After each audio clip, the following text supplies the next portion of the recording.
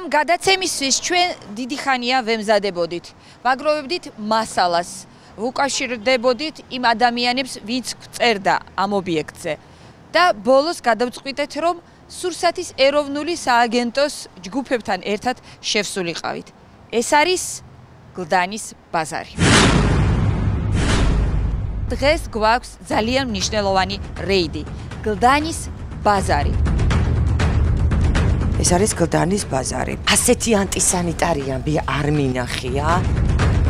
კონდენსატის რაოდენობა შეხედეთ რა ხდება. აი ასეთში თქვენ ქალბატონები როგორ ახართ? ამას როგორ გუობთ? მითხარით ამას როგორ გუობთ? ეს არის უნამუსობა. ამ ზეთში შეიძლება ამის გამოცხობა? ოჯახი არა ყავთ? შვილები ამაში ქალბატონო ამაში? აი მე ნახეთ რაზე აციებენ პროდუქტს. მე არ მაქვს მადონას ნერვები ნამდვილად. აბა მიდი მოსინჯეთ. ჯერ ალღობთ, მერე ჭრით და მერე ისე ყიდით. ამის უფლება ვინ მოგცადა? ნახეთ რამდენი ტარაკნებია, ვაიმე. სტუმარი რომ მოგივათ, იმ სტუმარს გავუმასპინძლეთ სახლში შემწვარი ქათმით. მე მესმის რომ ძალიან უნდა ამ ადამიანს რომ აქ იყოს +6, მაგრამ რეალურად არის +20. ეს საძუნგლეთი უნდა დაიკეტოს.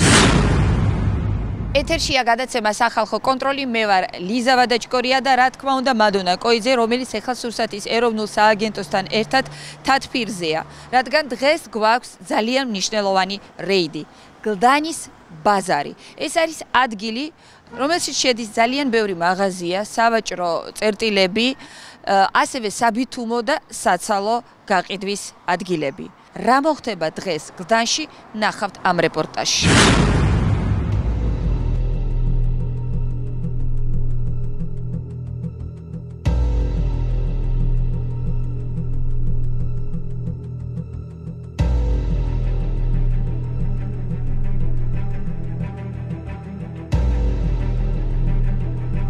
მერე ქვედა ყვარი თუ რაც არის ნაგვის ყუთთან უნდა იდოს?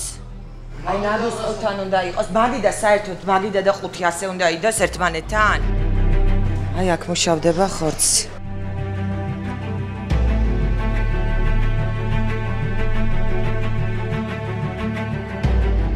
გაიღო მაცივრები და არის ძალიან საინტერესო. ეს თავი საწაიღეს, თავი საწაიღეთ. თავი სად არის? მე გადაღებული მა.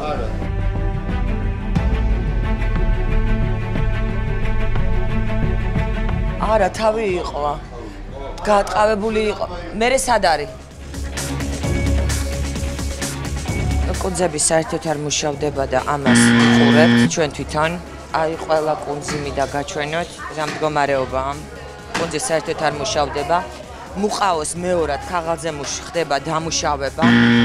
ეს არის მაკულატურიდან დამზადებული, ქაღალდის ნარჩენებიდან დამზადებული მუყაოს, რაც საკვებთან შეხებაში არის დაუშვებელი. ჩვენ რო შემოვედით, კამერამ დააფიქსირა, ეს urna იყო ღია. რამდენად მისაღებია, ამდენი ბუზი ეხვევა პროდუქტს, რომელსაც ადამიანები მიირთმევენ, urna და დახლი, სადაც მუშავდება საჭმელი. რა თქმა უნდა, ამ ეტაპზე რაც ნახეთ, სანიტარო-ჰიგიენური ნორმების დარღვევები იკვეთება, თუმცა ზუსტად რა დარღვევები გამოიკვეთება, შემოწმების დასრულების ბოლოს მოგახსენებ. ხორცის სექცია პერიოდულად უნდა სუფთავდებოდეს და დეზინფექცია კეთდებოდეს.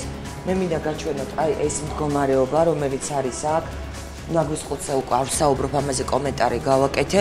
კედლებიც რა მდგომარეობაშია, აი აქ მუშავდება ხორცი, რბილდება. რა მაინტერესებს ბატონო? მარილით კუნძს რატო არ ამუშავებ? ეხლა მარილი უნდა? არა, ეხლა არ უნდა. ისროსაგე მარილი. საღამოთი ვაყრი ამ მარილს კუნძს. ვასუფთავი და ვაყრი.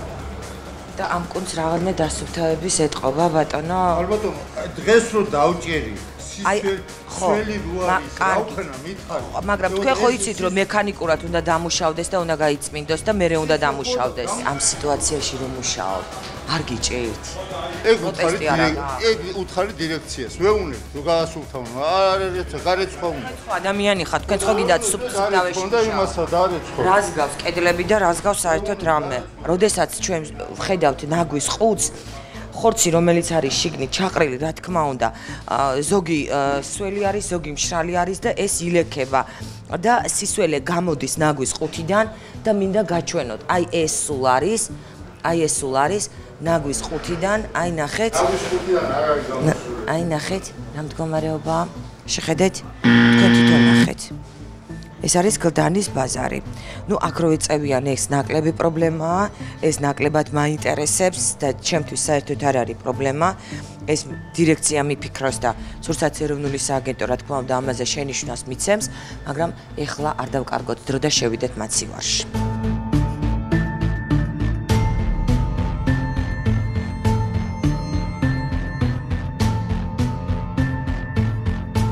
ეხლა მიდის გადამოწმება, რამდენად ყველა არის თუ არა საქონლის ხორცი ნამდვილად, აქვს თუ არა მათ ნიშანდება და არის თუ სასაკლაოზე ნამდვილად დაკლული, ამის გადამოწმება ხდება, მაგრამ აი რასაც მე უყურებ ეხლა და რა ძალიან არ მომწონს, ძალიან ბევრ ადამიანს უყვარს ხაში და აი ნახეთ, აი ამას შეხედეთ.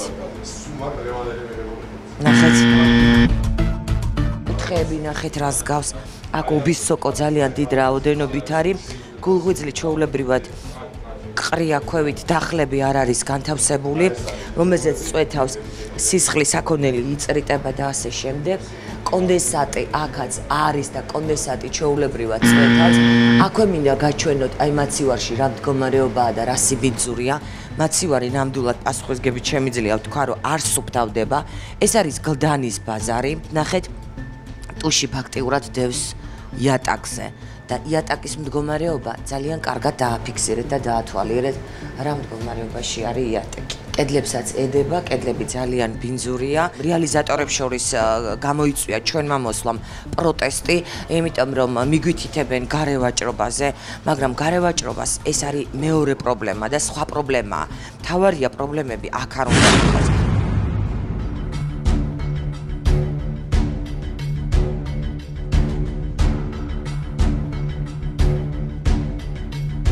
პირველი ობიექტი, რომელიც რეიდის მიზანში მოხვდა, არის ხორცის რეალიზაციის პუნქტი.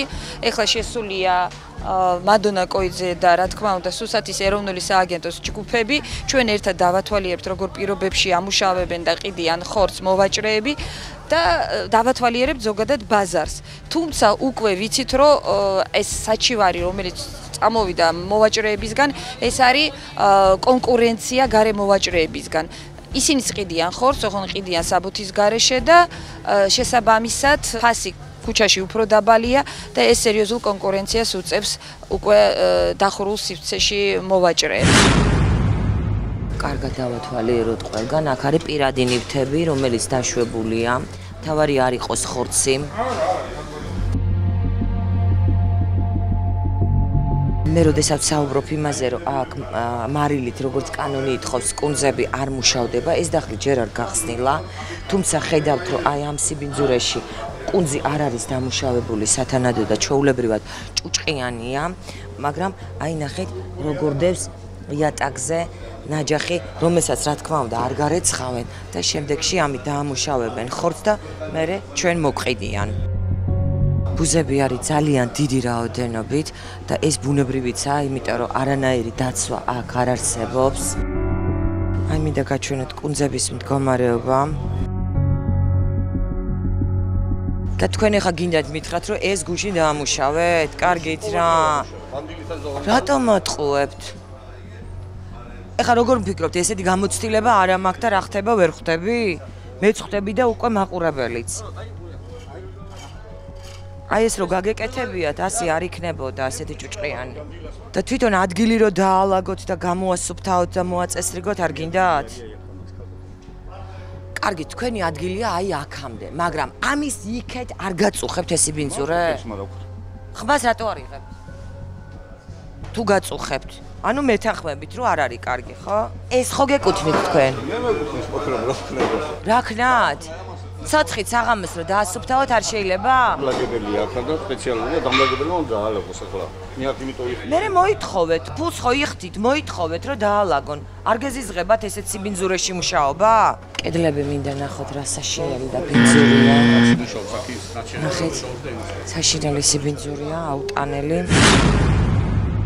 რითი ხართ უკმაყოფილო? აი, ეხლა ჩხუბობდით და ხმამაღლა პროტესტს გამოთქვამთ. რაზე? პოპულისტები ხართ, რატო ვართ პოპულისტები? აგვიხსენეთ. იმიტომ რომ აი პიარზე ხართ გადასულდა. არა, პიარი რა შუაშია მოგწერეს ადამიანებმა. გაგრძალეთ ხორცის გაყიდვა და აქა მოდიხართ ეხლა და გასწრეთ. არ გადაგვიღია ქუჩის გადაიღეთ. კარი გაყიდვა. გადაიღეთ. გადავეცით კიდევაც. პოლიცია არ გამოვიძახეთ. თქვენ არ უხდით. შედეგი იყო. კიდე გადავიღებთ. რა გინდათ რომ გავაკეთოთ? თქვენ რო გახართ აქ და სიგარეტს ეწეოდით ეს შეიძლება. სად ეწეოდება სიგარეტს? სადა ეხლა წახო. თქვენ აქ სიგარეტის მიმაზე ხართ მოსულები თუ რაზე ხართ? ყველაფერზე. კანონის დარღვევაზე ვართ. თქვენი საქმე არ არის სიგარეტის შესაბამისი სამსახური მიხედავს მაგ სიგარეტს. უნდა შემოწმდეს თუ არა? აუცილებლად უნდა შემოწმდეს, რა თქმა უნდა. ჩვენ ხო ტყუილად არ მოვსულათ, მივიღეთ სიგნალი, რომ არა სათანადო პირობებში გაურკვეველი ხორცი შემოდის. შეიძლება ტყუილი. არანაირი გაურკვეველი საყვარელო. შეგვიძლიათ მობრძანდეთ ლაბორატორიაში ფორმაურები გაჩვენოთ, ეტიკეტები ნახოთ და იმის მიხედვით ვისაუბროთ. შემოსულებენ კონცერტივით უყურებენ, რას უყურებენ, რა ამოწმებთ ხო? ესა მოვაჭრები, რაზე შემოდიან, მე მაგი გამოვხატე, მე თქვენზე არაფერი არ. ძალიან კარგი, დიდი მადლობა. აგერ ადამიანი ვაჭრობს ჩვეულებრივად ხორცით და არანაირი პრობლემა არ აქვს. უკაცრავად, თქვენ გააქვთ პრობლემა შემოწმება? არა, გენეთ, ყველაფერი წესრიგში რა? ყველაფერი გვაქვს წესრიგში. დღევანდელი მიღებული საქონლის ხორცი ფორმაური ეტიკეტით. წაიკითხეთ თუ გაინტერესებს და მე როგორც მივხვდი, თქვენ გიშლით ხელს გარე ვაჭრობა, სადაც არალეგალურად ყიდიან ხორცს. ეს არის პრობლემა. ეგაც არის, რა ვიცი. ანუ შესაბამისად ისინი კონკურენციას გიწევენ, რადგან უფრო იაფად ყიდიან ხორცს. ეს არის? ყველაფერია, ხარს ფული არა აქვს და რა ვიცი, ყველაფერი. არა, ფული არ აქვს, ამაზე მოდით, რადგან ყიდით, ესე იგი ვიღაცა ყიდულობს, ხო? მე მაინტერესებს თქვენ რა პრობლემა გქონს. არის ფიქრობთ, რომ ჩვენ მოვედით იმისთვის, რომ რაღაცა თქვენ დაგიშავოთ. მე ვხედავ, რომ თქვენ არ ნერვიულობთ და მშვიდად ყიდით. შესაბამისად თქვენ პრობლემა არ გაქვთ. იცი რას გეტყვით ქალბატონო, აქ რაღაცეები დარღვევები იყო ადრე. ეხლა არანაირი დარღვევები აღარ არის. სულ შემოწმებული შემოდის ხორცი. ეს ჩვენი ხალხიც იმასაც ვცდილობთ, რომ შეუმოწმებელი აღარ მოვიტანო და ეგეთი რაღაც.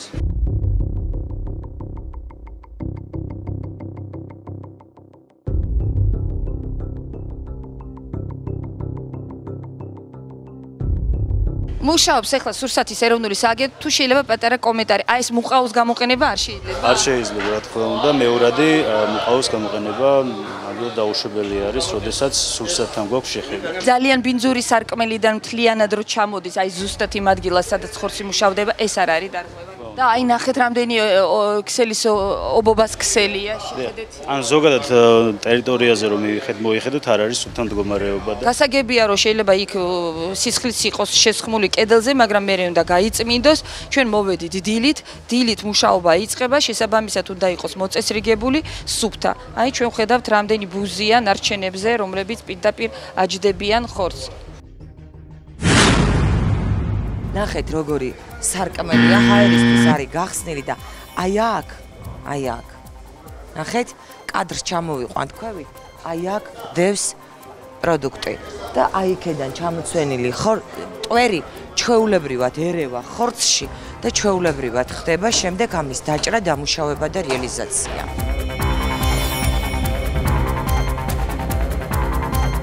ტემპერატურის განსაზღვრა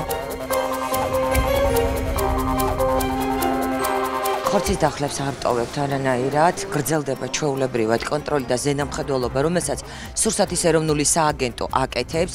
ჩვენ უბრალოდ ვაგრძელებთ ჩვენ სამუშაოებს და ყველა დახლი, რა თქმა უნდა ვნახოთ. ეს არის უკვე გარე პერიმეტრი.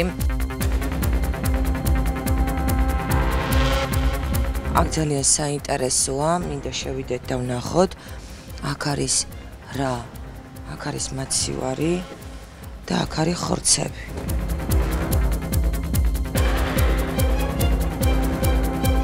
აქვე არის ტანსაცმელი, ნახეთ, აი ქუჩაში ნასიარებლები ტანსაცმელი. აქვე არის ხორცები ჩაყრილი პირდაპირ, არანაირი გაყოფა არ არის, ეს რისი ხორცია, რა არის. როდის არის შემოტანილი და ასე შემდეგ. პირდაპირ მაცივართან არის ტანსაცმელი და ფეხსაცმელი განლაგებული. ნახეთ, რამდენი მტვერი და ობისოკო და აბლაბუდა არის აი ამ ტერიტორიაზე და აქედან საჩავდივართ, აქედან კიდე შევდივართ ისევ მაცივართან. ასეთი სიბინძურე და აუტანელი სუნია. აი ეს ღურბიც მინდა ნახოთ რას გავს და რა მდგომარეობაშია. აბა დახში რატო გიდევთ აქ ხორცი? დახში ხორცი. მაცივარ და ხო უნდა გამოიტანოთ და ხო უნდა გაყიდოთ. მათ ხორცი არა. სალა. მოდით მაშინ გიდეთ გაჩვენოთ. ეხლა მინდა ჩავატარო პატარა ექსპერიმენტი. შევადარო ფასები აქ მაღაზიაში, სადაც ხორცის რეალიზაცია ხდება და შემდეგ ქუჩაში გავალ და გარემოვაჭრებსაც ვკითხავ. ღირს საშუალოდ 15 ლარი ღირს კილოგრამი ხორცი და ღორის 12. კარგით, აი შევადაროთ. გაგვიანებული და ქუჩაში ცოტა ადრე. გაყიდულია უკვე თქვენ ფიქრობთ? გასაგებია. ნუ მოკლედ ჩვენ იმას მაინც დავაფიქსირებთ, რომ საქონლის ხორცი ღირს კილოგრამი 15 და ღორის ხორცი ღირს 12 ლარია. ჩვენ ვართ გლდანის ბაზარში და ეს არის ხორცის რეალიზაციის სავაჭრო პუნქტი. თქვენთვის რამდენად მისაღებია ტანსაცმელი, აი ასეთი აბლაბუდები, აი ესეთი უბის სოკოები და ჩვეულებრივად აი ღია დახლები. არის ეს ყველაფერი, რა თქმა უნდა, არის შეუსაბამო სურსათის და კონკრეტულად ხორცის და ხორცის პროდუქტების სარეალიზაციო ობიექტისთვის. ეს ლორწო, რა თქმა უნდა, აქ არ უნდა იყოს ესეთი სახით, თუმცა ნახოთ ზუსტად რას გვეტყვიან ჩვენი სპეციალისტები ამასთან დაკავშირებით. დარღვევები უკვე იპოვეს და მიდის მსჯელობა ვეცდები რომ იყო. შხამის განახილვა აი ესენია. აი მაგეებს გავუკეთებთ რა არის და აი იქით ხარეს მარჯვენა მხარეს იყო რაღაცა გაშავებული ტანხორცი. სურსათის ეროვნულმა სააგენტომ რამოდენიმე ნიმუში, რამოდენიმე ტანხორცი შეიტანა ეჭვი და ისინი ამას გადააკონტროლებენ. აქ არის რამოდენიმე არასწორად დამუშავებული სასაკლაოდან, ასე არ უნდა გამოდიოდეს. აი აგიხსნით ახლა, ტანხორცი უნდა გამოდიოდეს აი ასე შუაში გახერხილი და გარკვეული ნაწილი უნდა იყოს ამოღებული, რაც რისკ ფაქტორს წარმოადგენს. აქ კი არის მთლიანი ტუშები, რაც არის ყოველად დაუშვებელი და ეს არის არასწორი. გაუჩნდა სურსათის ეროვნულ სააგენტოს კითხვები, ასევე მათ არ მოეწონათ აი ამ ხორცის ფერი, ნახეთ, აი ამ ხორცის ფერი და ისინი აგრძელებენ მუშაობას და ეხლა აწარმოებენ მიკვლევადობას თუ რამდენად შეესაბამება ხორცი და დოკუმენტაცია ერთმანეთს.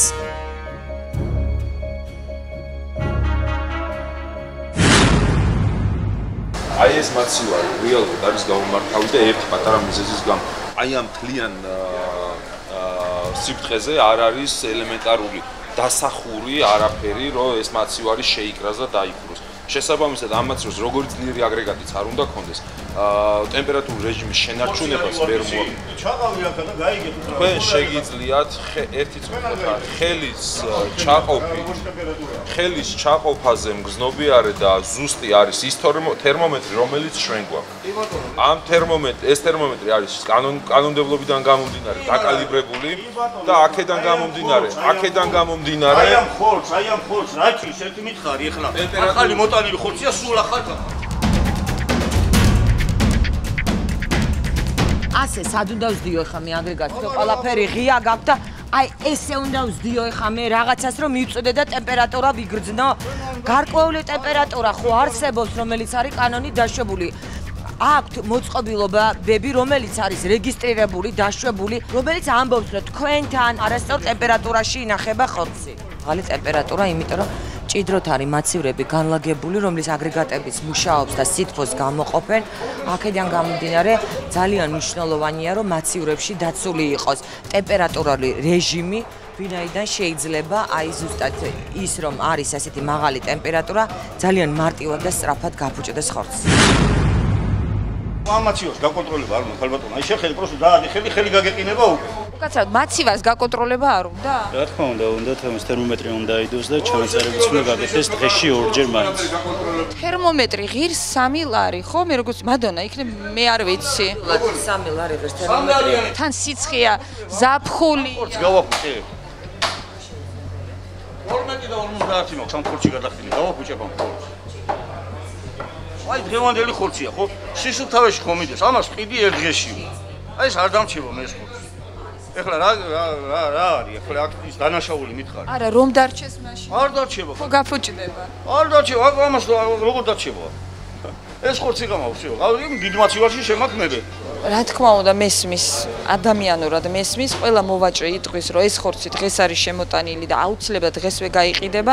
ჩვენ მსგავსი ინფორმაცია გვსმენია არა მხოლოდ ხორცის გამყიდველებისგან, არამედ ტორტების და ფუნთუშების მცხოვრებლებისგან, რომ აი ამ წუთას შემოვიტანე და გაიყიდება არ დარჩება, მაგრამ შემდეგ ხდება, რომ ყიდულობს მომხმარებელი, იწამლება, მოაქვს სახლში და ამბობს, რომ ხორცი არ იყო კარგი და წერს საჩივრებს და არის უკმაყოფილო. ეს მხოლოდ იმიტომ არის გამოწვეული, რომ აქ არ არის ტემპერატურული რეჟიმი დაცული, თერმომეტრი არ არის, მაცივარის სათანადოდ არ ყინავს და ამიტომ ეს ხორცი შესაძლებელია, რომ არ იყოს სასარგებლო ჯანმრთელობისთვის. შევამოწმოთ რა, მართლა თქვენ ხო გააქვთ ინტერესი? აი მოდით ვნახოთ, რამდენია?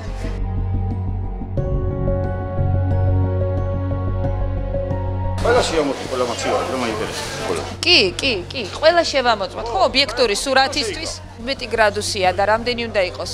2-დან 6 გრადუსი. ანუ 17 უკვე ბევრია, რა თქმა უნდა. ხო, ნუ ჯერჯერობით არის 16 და 6. ნორმა არის 2-დან 6-მდე. ანუ 10 გრადუსი არის მეტი, 10 გრადუსით მეტია, ხო? მოდით ვამოწმებთ სხვა დახს. გადი, ერთი წამით იცით გადი, ძმაო, კაცო, გადი. ჟურნალისტი იღებს და მაინტერესებს, კაცო, ჩადი. გადი მეთქი. ხო და მეც მაინტერესებს, კაცო. გასაგებია. აი ერთი წამით გაჩერდით თქვენ აქ? გაჩერდით თქვენ აქ? აი 14-ს ვხედავ მე. თქვენთან იყო 16 და 8, 16 და 6. აქ არის 14. მე მესვის რომ თქვენ ღელავთ, მაგრამ არასწორად იქცევით. სურსათმა ეხლა პირდაპირ გაჩვენათ თქვენ რომ თქვენ გაცილებით უფრო მეტი ტემპერატურა გქონდათ. რა მნიშვნელობა 1 გრადუსია თუ 2 გრადუსია? მაგას რა მნიშვნელობა? აქ რა მნიშვნელობა? გრადუსებშია ზუსტად პრობლემა. ზუსტად ეს არის პრობლემა. 4-დან რა მნიშვნელობა? 2-დან 6-მდე როცა ინახება ხორცი, ბაქტერიები არ მრავლდება. 17 გრადუსზე ბაქტერიები მრავლდება და უკვე ითვლება, რომ ხორცი დაბინძურებულია. 15-ზეც. მერე? და რა მერე? თქვენ გქონდათ 16 და 6. თერმომეტრი ეს რაც არის არა? აჩვენებს ყველა. ხო, მაგრამ სხვა ტემპერატურა იყო. ეხლა ჩემი თვალით ვნახე, მე ხო არაფერ შვაში არა ვარ. მე მესმის რომ შეიძლება ძალიან გეწყინოს და ძალიან არ მოგეწონოს ის რომ გაჯარიმებენ, მაგრამ ნუ ფაქტი ჯიუტია, იქ სხვა ტემპერატურა იყო გაცილებით უფრო მაღალი, აქ სხვა. ხო და ტემპერატურა რამდენი უნდა იყოს? გეკითხე. 2-დან 6. მერე? და რა? რა მერე? როგორ დაიჭერ 2 გრადუსს აქ, კაცო? რას დაიჭერ? იმიტომ რომ ღია გაქვს და არ გაქვს დაცული დახმაცივრები და იმიტომ არის ესე. კანონი არის დაწერილი ისე, რომ დაიცვას მომხმარებლის უფლებები. კანონი განმარტავს, რომ დახმაცივარში ტემპერატურა უნდა იყოს 2-დან 6 გრადუსამდე. იმისთვის, რომ ხორცი ბაქტერიებით არ დაბინძურდეს და იყოს უვნებელი მომხმარებლისთვის. დარღვეულია ტემპერატურული რეჟიმი, ჯარიმდება სურსათის ეროვნული სააგენტოს მიერ. რა თქმა უნდა, მოვაჭრე არის უკმაყოფილო.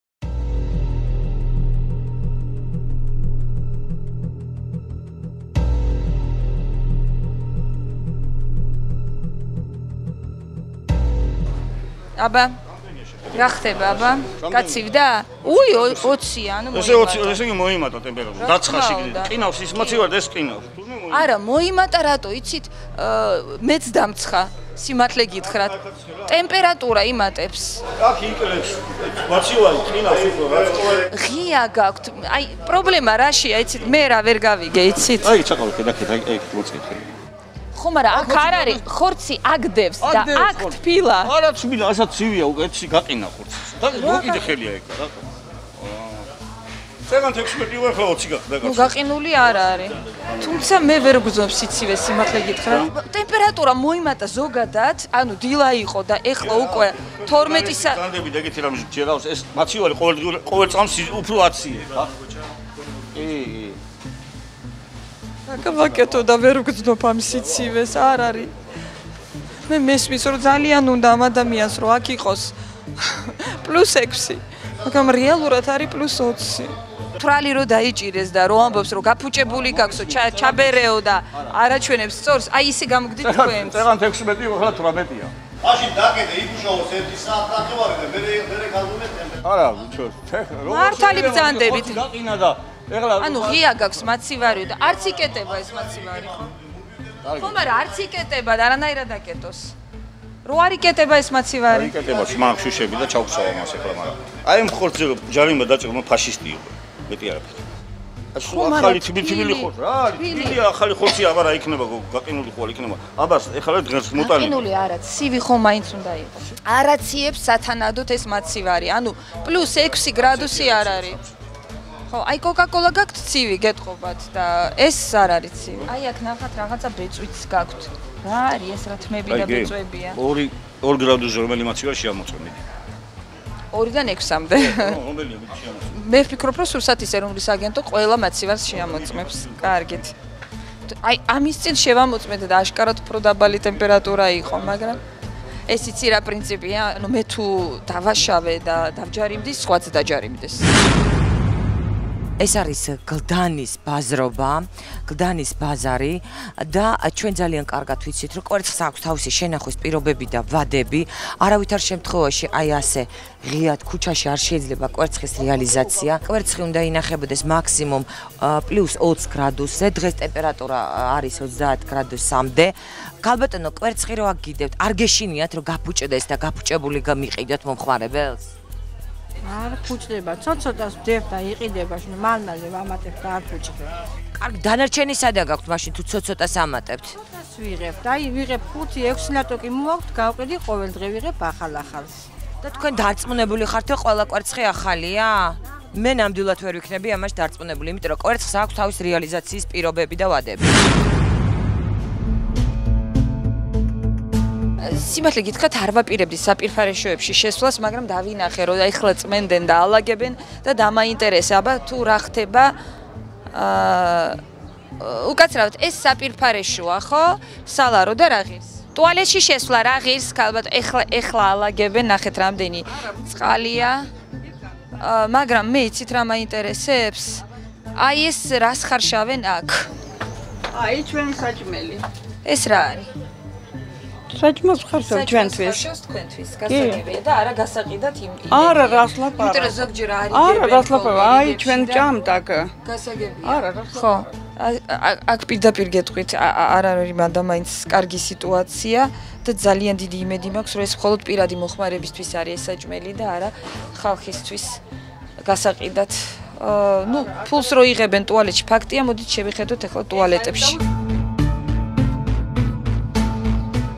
ხო, რაღაცა მძაფრი კანალიზაციის სუნია, ნამდვილად არ არის კარგი სიტუაცია, ვაიმე. რა დავაშავე? მე არ მაქვს მადონას ნერვები ნამდვილად. რატო გაქვთ ეს? რა ღირს უკაცრავად ტუალეტში შესვლა? 20 თეთრი? და რატოა ესეთი საშინელი სიტუაცია და ეგეთი ჭუჭყიანი? რატო? ნახეთ სულ წყალში და კანალიზაციაში თუ რაშია. მე ვერ შევალ და იქნება ოპერატორი. შეხვალ? მე ვერ შევალ, საშინელება.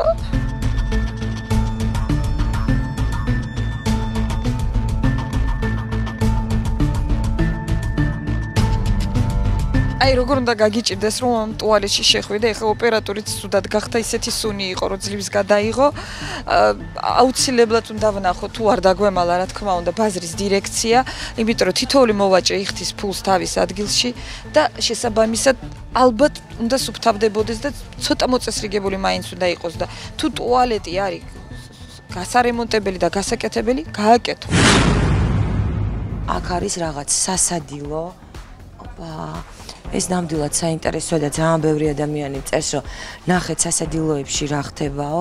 ეს არის სასადილო, სადაც ბაზრისთვის მზადდება პროდუქტი ბაზრის თანამშრომლებისთვის ასეთი ანტისანიტარიები არ მინახია. ნახეთ, აი აქ მზადდება კერძი და ამას შეხედეთ. კონდენსატის რაოდენობა შეხედეთ რა ხდება.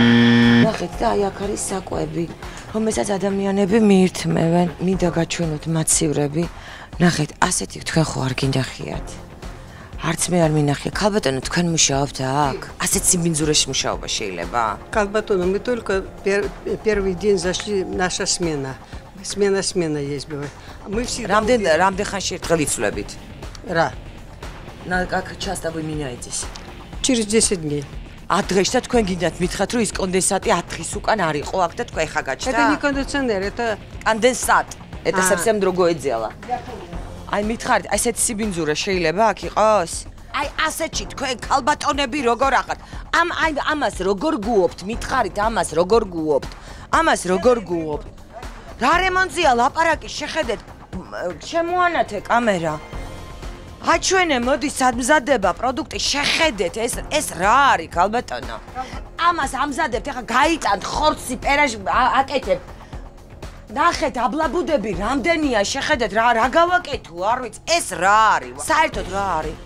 Можно же простить один раз. არ შემიძლია, იმიტომ რომ თქვენ ამას ყოველდღიურად უყურებთ და აი ნაკლებად გაინტერესებთ ჩვენი ჯანმრთელობა და ჩვენი სიცოცხლე. ეს არის უნამუსობა. Გოგონა ბოდიში, გოგონა. მე ბოდიში ნუ მიხდით, ბოდიში მოუხადეთ იმ ადამიანებს, ვისაც თქვენ წამლავთ, იმიტომ რომ აქ საჭმელი არ არის, აქ არის საწამლავი.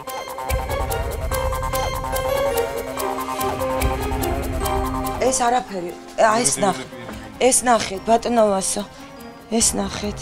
კამერა შემოანათე, აქ შუქი чамირთეთ. სად არის შუქი чамირთეთ? ეს ნახეთ, ბატონოვასო. გასაგებია ხალხო. А что там лежит? Там дерево лежит, становится, там ничего нету, колбатона. Мы просим бодыщи, все сделаем это. პასუხისმგებელი პირი ვინ არის? სურსათის ეროვნული სააგენტოდან გახლავართ. უფროსი გვინდა ქალბატონო. Упроси Сакши. ხო და მოვიდეს სასტრაფოდ. А я как могу ей позвонить сейчас? Она как черепаха ходит. Как черепаха, мы ее дождемся. Нет, я не знаю, она дома, я могу позвонить. Это закрывайте. Нахეთ. Ამას რა ვუყოთ? ბიზნეს ოპერატორს უნდა შეუწყდეს საწარმოო პროცესსა და დაეკისროს გარკვეული ტიპის სანქციები. მოკლედ რა ვთქვათ, ეს საძუნგლეთი უნდა დაიკეტოს. ეს არის დანაშაული. Эти тапы каждую минуту моются, колбатона. Они каждую минуту. ყოველ წუთში ირეცხება? Я просто поворачиваю, всегда они моются, колбатона. Вы что думаете, что... ეს აბლაბუდები, ქალბატონო, აი ეს აბლაბუდები საჭმელთან აგაქვთ. ნახეთ რა ხდება. აი ეს საშინელება და სამარცხვინო თქვენ არ გაწუხებთ. Ремонт сделаем. აქამდე რატო არ გააკეთეთ, სანამ მე არ შემოვედი? Здесь не я хозяин. ხოდა, კი ბატონო, ხოდა მე პატრონე მაგოს პასუხი. მე მესმის თქვენ არა ხართ მე პატრონე, მაგრამ მე თქვენ ადგილას აქ ერთი წამი არ გავჩერდებოდი. არა, მორჩა რა ამას ვერ გაყიდით. აი მზეთში შეიძლება, კარგით რა, ქალბატონო. ამ ზეთში შეიძლება ამის გამოცხობა, ოჯახი არა ყავთ. შვილები, ამაში ქალბატონო, ამაში. რა ბოდიში ადექი და გადაყარეთ ყველაფერი, ეს არის გადასაყრელი, ნახეთ. აი მე ნახეთ რა ზიაციებენ პროდუქტს. გავგიშდი. შავია ვერ უყურებთ, ქალბატონო, შავია. შეხედეთ რა ფერი აქვს. მაშინ ძალიან აღელვებული ვიყავი და ცოტა კონს მოვედი, აუცილებლად გარეთ უნდა გავსულიყავი. ნახეთ აქ რა მდგომარეობაა, შეხედეთ. ეს არის კვების ობიექტი. აი ნახეთ აქ რა ხდება. შეხედეთ ფარდებს, შეხედეთ. ეს ხორცის დასამუშავებელი კუნძებია. ნახეთ, რა სიბინძურია. აი, ვირცხის და თაგვის სურცლები. ვირთხები, ტარაკნები და ასე შემდეგ, ყველანაირი ცხოველი, ფრინველი და ასე შემდეგ, ყველაფერი ოხრობა გვაქვს აქ. გამომცხარი ღვეზლები გადის შემდეგ უკვე დახლებთან და ადამიანები ამას ყიდულობენ და ჭამენ. სარკმელი არის ღია, დაინახეთ კონდენსატი და ის რა დღეშია რა. აი მე რაები გადავიხე ქალბატონო რა სჭამთ? ცოცხლები როგორ ხართ? როგორ ხართ ცოცხლები? არა უშავს ეხა დირექციას ფეხზე დავაყენებ. ანუ ბაზრის დირექტორი თვითონ ყიდულობს ხორცს აქ? თქვენთან გვაქვს კითხვა. რა? ჩვენ დავათვალიერეთ ბაზარი, შევედით ტუალეტებში. არა, ვიცით რომ თქვენ ხართ. გვითხრეს. მართლა? კი, ჩაგიშვეს. საბუთები რო გადაამოწმოთ და არ ვიყო? გადავამოწმოთ? კი. წავიდეთ მაშინ და გადავამოწმოთ. გადაამოწმოთ. ანუ თქვენ მაშინ მე ვარ ერთ-ერთი მეწილის წარმომადგენელი. კი ბატონო. მაშინ ესეთი თლად თავარ წარმომადგენელს თუ გინდათ გადაეცით. ანუ ტუალეტებში რო არ შეისვლება, იცით? და საერთოდ ძალიან სარემონტო რო არის ბაზარი და მოვაჭრები ფულს იხდიან. არ უნდა მოწესრიგდეს გლდანის ბაზარი. კაი, გეხვეწები რა. არა, რას ნიშნავს გეხვეწებით? ჩვენ მოვედით აქ მომხმარებლების თხოვნით. ისინი წერენ, რომ არის საშინელი ანტისანიტარია ბაზარში. დავწმუნდით ამაში. ანუ ფულს რო იხდიან და იქიდან რო გამოიყოს თანხა და გარემონტდეს. ადგილებში არ იხდიან ფულს? უფასოდ ხო არ მუშაობენ? შესაბამისად, რაში იხარჯება ეს ფული გარდა იმისა, რომელიც შემოდის თქვენთან როგორ მეიჯარების მხრიდან. რა შემოდის და რას თვლით?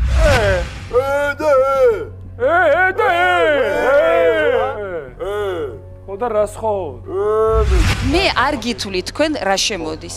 ნაწილი რემონტში რომ მოხმარდეს, არა? რომელი ნაწილი? შემოსული თანხის მეიჯარეებისგან. ნაწილი კი შეიძლება რომ ხო. და რატო არ აკეთებთ ამას? ანუ ტუალეტში თუ გინდათ წავიდეთ ერთად ვნახოთ გინდათ? თუ შევა იქ თავმოყარე ადამიანი. სუნია ისეთი უკვე ქუჩაში არ შეისვლება. არა, ყველა ტუალეტში, თქვენს ტუალეტში დავიჯერო სუნია? აი, შემეშ გეხვეწები რა. რატო უნდა შეგეშვათ? იმიტომ რომ ხორცი. მე ვაკეთებ ჩემს საქმეს, მე ვასრულებ ჩემს მოვალეობას ჟურნალისტურს. თქვენ რატო არ ასრულებთ თქვენს მოვალეობას? რა მოვალეობას რა? წესრიგში გქონდეთ? არ ვარ კომპეტენტური მეთქი. არც რო არა ხართ. არც გადაწყვეტილების მიღებაში და არც დანარჩენში და ეხა. რაში ხართ კომპეტენტური? ოჯახის წინაშე. რახან მეწილე ხართ, ესე იგი თანხა ხო არ ვარ, მეწილეც არ ვარ. როგორ თქვენ ხო თქვით რომ ვარ? მეწილეს წარმომადგენელი ვარ, რომელიც ჩემს რაღაც ინტერესებს ვიცავ, რომ ორი კაპიკი წავიღოთ ოჯახს. ხალხის ინტერესი რო დავიცვათ, არა? კი ბატონო. რეკლამის შემდეგ ჩვენ ვრჩებით გლდანის ბაზარში, სადაც უამრავი დარღვევა აღმოვაჩინეთ. აბა მიდი მოსინჯეთ. ჯერ ალღვევთ, მერე ჭრით და მერე ისე ყიდით. ამის უფლება ვინ მოგცათ? ახეთ რამდენი ტარაკნებია, ვაიმე. სტუმარი რომ მოგივათ, იმ სტუმარს გავუმასპინძლეთ სახლში შემწვარი ხალხი.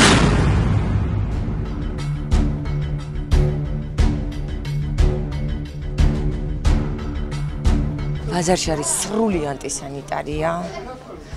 კიდე კაი ყველი არის პარგადაკრული, მაგრამ მზე არის და ამიტომ არ არის სასურველი რომ ასე იყოს განლაგებული.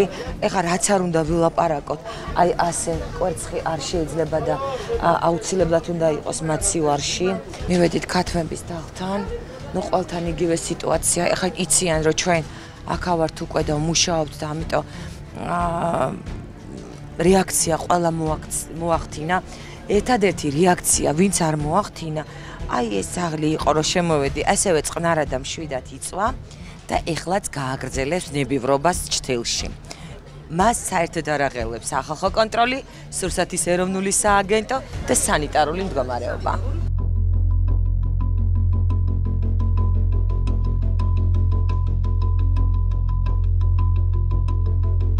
ეხლა მითხარით, ყველი და ქათამი ერთად რატომ გაქვთ? ყველისა, გასაციებლად და უბრალოდ, ნუ ყველი და ქათამი ერთად რატოა? და რა მნიშვნელობაა, ქალბატონო, ეხლა ჩადეთ, წეღან ჩადეთ თუ ერთის დღე არის აქ განთავსებული, ყველი და ქათამი ერთად არ უნდა იყოს და რძის პროდუქტები. რა მნიშვნელობა აქვს? არა, ქალბატონო. ეხლა თორ ჩამოვამტვრევ. აბა მიდით მოსინჯეთ. მიდით მოსინჯეთ, აბა ამოიმასქენით. მეტი საქმე არა გაქვს. არა მაქვს. კი დალაგებულია. რა დააშავა და არ შეიძლება, მაგან არა, აი ის რო არის, მეორე ყველა, მაგანაც და იმანაც. კანონი არსებობს. გაფუჭებული არ არის. გაფუჭებული არ არის. მე ვთქვი რომ გაფუჭებულია თქო? თქვი რომ გაფუჭებულია თქო? აბა მაშინ რა გინდა? ერთად არ შეიძლება ხორცი და ყველი იყოს დის პროდუქტი. არა აქვს მნიშვნელობა, არ შეიძლება. სახში მარცივაში არ გიდევს კათამი და ყველი ერთად? არა, კონტეინერებში მიდევს, ერთად არა, კი. თავრობას ყველაფერი მოწესრიგე. თავრობას და პოლიტიკას თავი დაანებთ. სანიტარულ მდგომარეობაზე მესაუბრეთ. მოწმეთი დამყარ საქონელს ვიყიდე რა. ხაზი ივანიშვილისა. ძალიან ეს არის რიტორიკული საუბარია მაპატიეთ, მაგრამ არ მინდა. გისმენთ. გისმენთ. არა მოვშლი. არა მოვშლი, არა.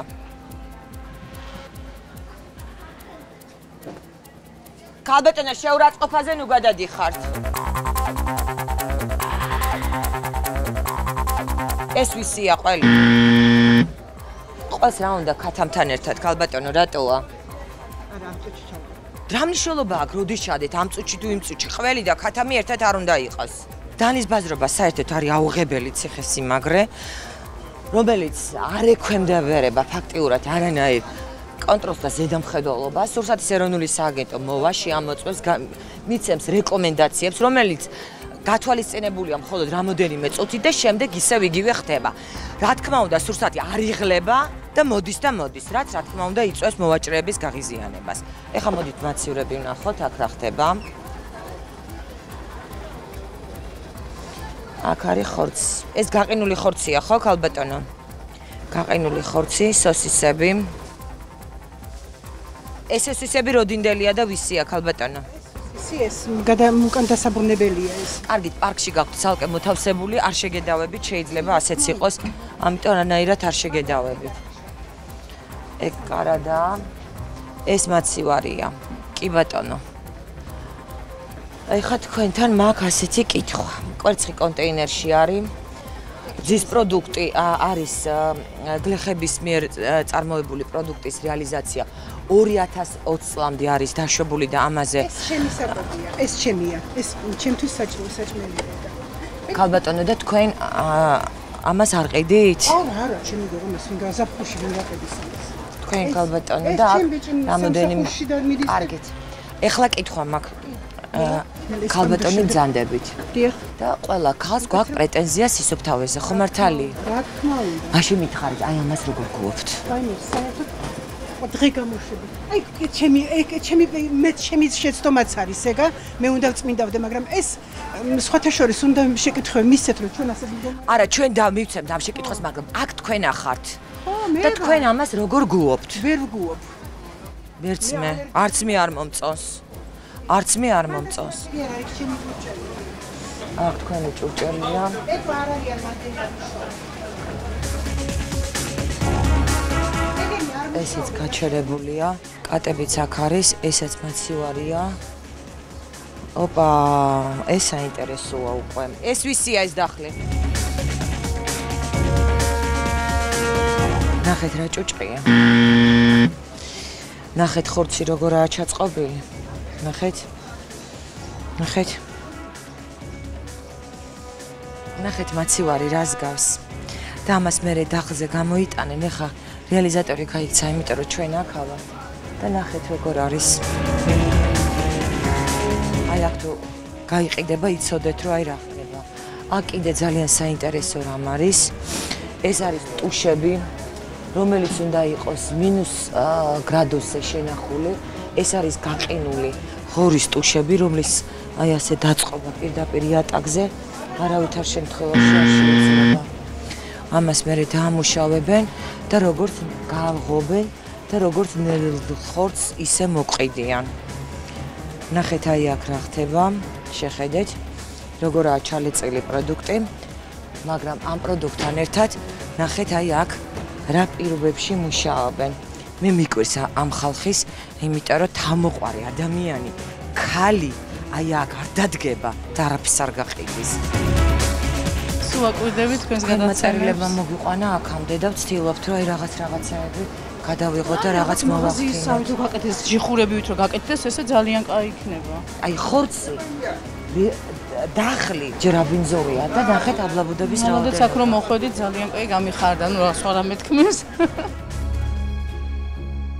აქაც არის აბლაბუდები, მაგრამ აი თვითონ დახლი არის სუფთა.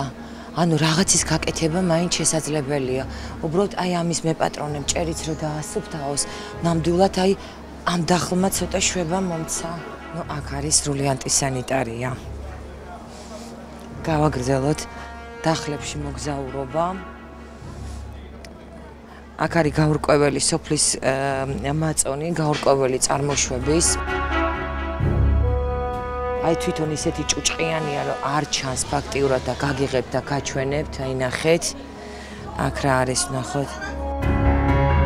აი ნახეთ, აქ რამდენი აბლაბოდა არის. აი ეს არის რძის დახლი. ნახეთ რა ხდება და მაცივრებიც მუშაობს. ძალიან ბევრი კითხვა დაგეგროვდა დირექციასთან და აუცილებლად დირექციამდეც მივალთ. ვცდილობთ რომ ყველა დახლი გაჩვენოთ. ძალიან ბევრმა ადამიანმა დაკეტა საკნები და გაიპარა, იმიტომ რომ იციან რომ ვერ გაუძლებს კონტროლს. საშუალო სამსახურში რომ ადამიანი შეიძლება ცოტა გადაურჩეს შეიძლება. ნამდვილად. იცით რა მაინტერესებს? აქ ხშირად დგებიან მანქანები, რომლებიც ხორცს ყიდიან. წავიდნენ? არა, ხო არიან ხოლმე. მე ჩვენ გადავიღეთ ადრე, სადაც გასაგებია.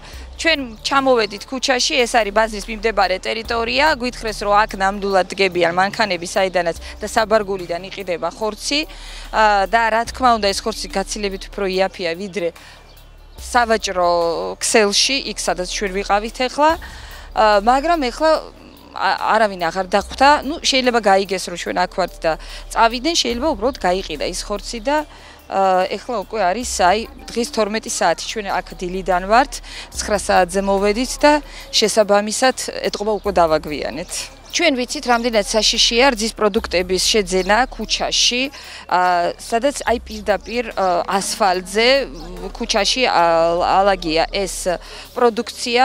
ეს არის ყველი, მართალია ცელოფანში, მაგრამ ის მაინც ჭუჭყი და ეს სიბინძურე, რომელიც ქუჩას ახასიათებს და ბუზები, რა თქმა უნდა, მრავლად არის და ეს სიბინძურე პირდაპირ ხვდება პროდუქტზე და რძის პროდუქტი ძალიან მალე ფუჭდება. ყველის გაყიდვა რო არ შეიძლება ქუჩაში, ქალბატონო, ხო იცით და რატო ყიდით? არავინ არ გეუბნება რომ არ შეიძლება? აჰა, გაიქცა მოვაჭრე, მიატოვა თავისი პროდუქცია. არ გეშინიათ ქუჩაში ყიდვა ყველის? პირდაპირ ქუჩაშია, დახლზე მაინც გადახურულია და აქ ნახეთ ჭუჭყიანი მანქანა და პირდაპირ ამ ყველს ეცემა მთელი სიბინძურე. წავალი ეხლავე, ჩემო კარგო, ეხლავე წავა. არა, იცით რა, კი არ გიგრძალავენ თქვენ ზოგადად. უბრალოდ ბაზარში გადახურულში ხო სისუფთავი იქნება. აი ნახეთ ეს ჭუჭყიანი მანქანა. შეიძლება სისუფთავი არ არის, მაგრამ დახლზე მაინც დევს, ხო?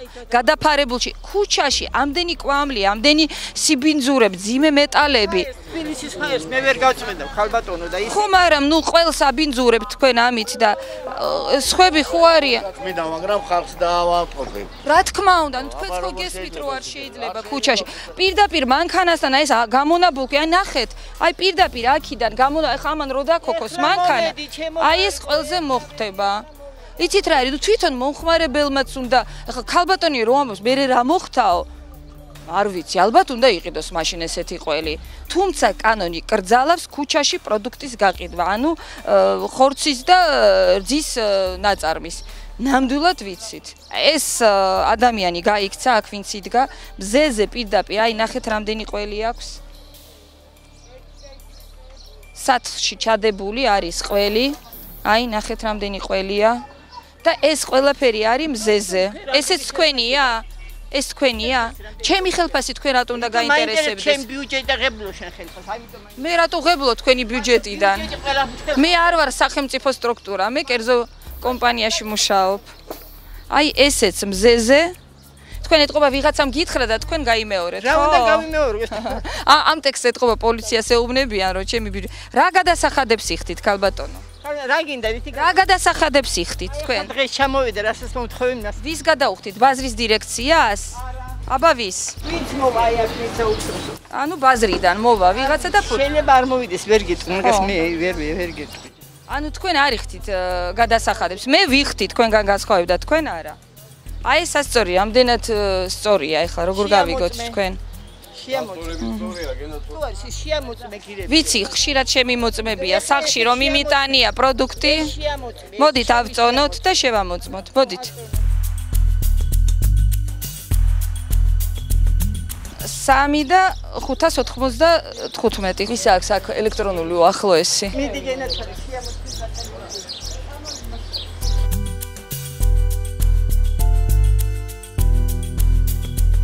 3 და 595 არის ამ სასწორზე და 3 და 595 იყო ქალბატონის. 10 გრამით იტყუება. ნუ 10 გრამს ნამდვილად გადავიტანთ. შესაბამისად, ქალბატონო, მართალი გაქვთ სასწორი? კი, 10 გრამით იყოს მხოლოდ თქვენთან მეტი. მაგრამ ყველს მაინც ნუყიდით ქუჩაში ძალიან გთხოვთ. გაფუჭდება მზეში, ზაფხულში ძალიან ცხელა. მე ჩემგან ადამიანი არ დაზარალდება არასდროს. ჩემი საკუთარი ხელებით მოგაკეთებული, ისე რომ მე არაფერს ისეს არ ვაშავებ, არც გავაკეთებ. კარგი, აბა გავაგზელეთ ჩვენი ექსკურსია გლდანის ბაზარში. ვეტრ ლაბორატორია. ნუ ამათანაც აუცილებლად სტუმრად მოვალთ.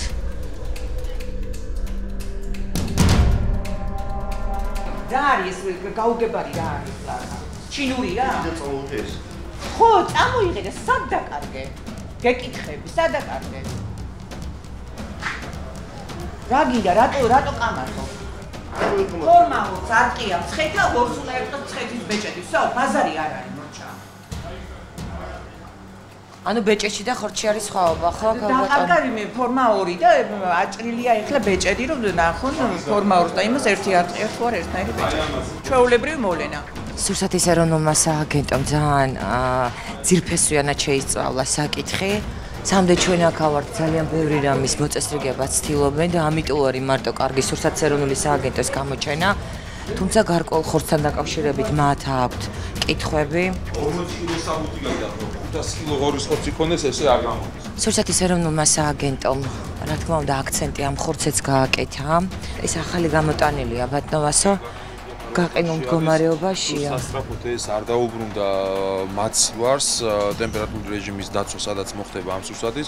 ეს სურსათი უკვე მავნედ იქნება მიჩნეული, იქიდან გამომდინარე სურსათის ტემპერატურული რეჟიმის დარღვევა, რომელიც კრიტიკულ შეუსაბამობაზე გადადის, უკვე სურსათს ხდის ადამიანის ჯანმრთელობისთვის საფრთხის შემცველს.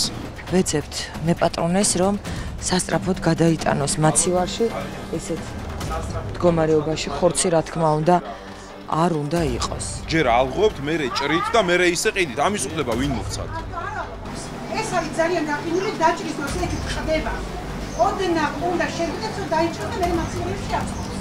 მობძანდეს ბატონი, მეპატრონე, ვინც არის და მასთან მინდა გასაუბრება. ნახეთ, რამდენი ტარაკნებია, ვაიმე. კარდონებს ალაგებს და იმაზე ჭრისა ბატონი. ვაიმე, რამდენი ტარაკნებია. და ეს დაჭრილი ხორცია, ხო ბატონოვას, ეს ის ხორცი არის? ღორის ხორცი არის, სავარაუდოდ თავი ხელმეორედ გაყინულია რა ეხლა. ნახეთ რა ხდება მაცივარში. ნახეთ რა ხდება. ვეტერინარი და ლაბორატორია რას აკეთებს, მართლა არ ვიცი. ძალიან ბევრი კითხვა მაქვს. არა, არ გედავებით რომ ის ახალია, მაგრამ აქ რამდენი ტარაკნები ყავთ? ახლა წმენდა მარის მოგდები გასვას ხავდა. მარის რო აყრიდეთ, ტარაკნები არ იქნება ბატონო. რა უყოთ და ტარაკნიან ყურძზე რო ხორცი არ უნდა დაიჭრას და ამის დალაგება ვაფშე აზრად მოგსვლიეთ. ეს ამოიღეთ ერთი წუთი.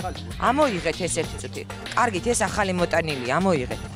აი ეს მაცივარი თქვენ თვითონ მოგწონთ?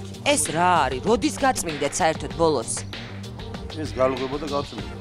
ხო და როდის გაალღვეთ? ასრულებელი პირი ხარ თქვენ? არა, გაქცეულია ვიცი რა. გაქცეულია გაიგო. არა, საერთოდ სამი თვე გაიცა. აი ამ ხორცების პატრონო ეს სამი თვისინ არის დალაგება. არა, დღეს მოვიდანა, მე მიმატყო და წავიდა რა. სამი თვის უკან თუ წავიდა დღეს როგორ მოიტანა თუ არა, გაიცა? მე დამტოვა, მე რაღაცები შინაური იყო და დამაწერა ფულები და გაიქცა რა. ეს ხორცი ინახებოდა -18 გრადუსზე ან -22 გრადუსზე, ეხა ინახება +30 გრადუსზე.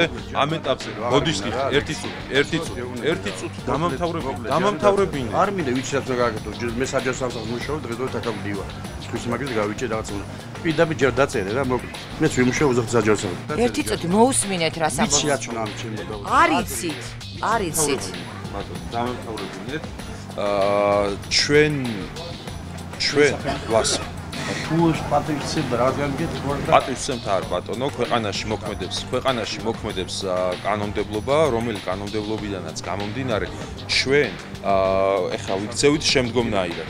ამ ხორცზე ეხლა გავსინჯავთ ტემპერატურულ რეჟიმს, თუ -, გრადუსი ფიქსირდება ამ ხორცზე, მინუსში არის ჯერ კიდევ დარჩენილი, ხომ?